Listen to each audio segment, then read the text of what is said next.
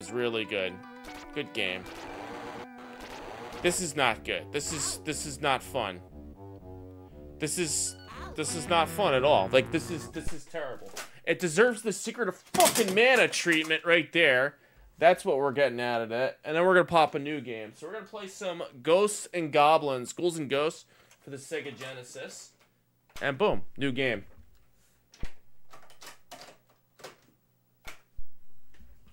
Done. Ghouls and Ghosts for the Sega Genesis. Here we go. Boom. Attention to go. Let's play some Ghouls and Ghosts. And this is a good game. I play this on professional difficulty because I'm a pro at this game. So here we go.